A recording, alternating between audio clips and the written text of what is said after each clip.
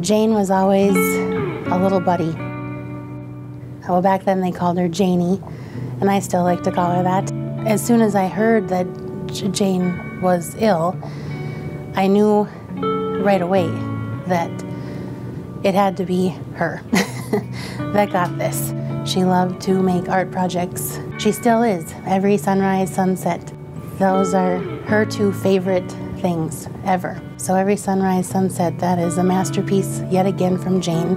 And so she had said that they were gonna put some of the money towards her art projects and getting something set up for her as far as her own area.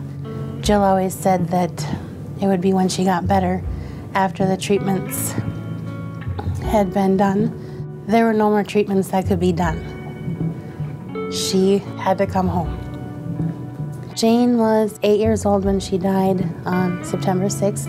Her birthday, she would have turned 9 on September 27th. Jill is the most amazing, strong-willed person I've ever met. She gave her own daughter's eulogy at her funeral because Jane's last wish was to be remembered and to have her story told. Jill, ever since Jane was diagnosed and was sick, her legacy was to raise money for childhood cancer awareness. They have continued on with the Princess Warrior Foundation. There will be an annual event, and it's a 5K walk, run, roll, stroll, and crawl. And as we were driving there on Saturday morning in the rain, we're thinking, Janie's laughing at us right now, thinking, I can't believe these suckers, they're gonna go walk in the rain for me.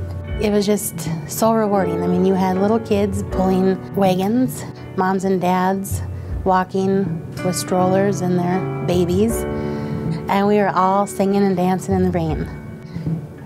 You need to live more Jane-like every day, one day at a time. And you know what? Go out and dance in the rain.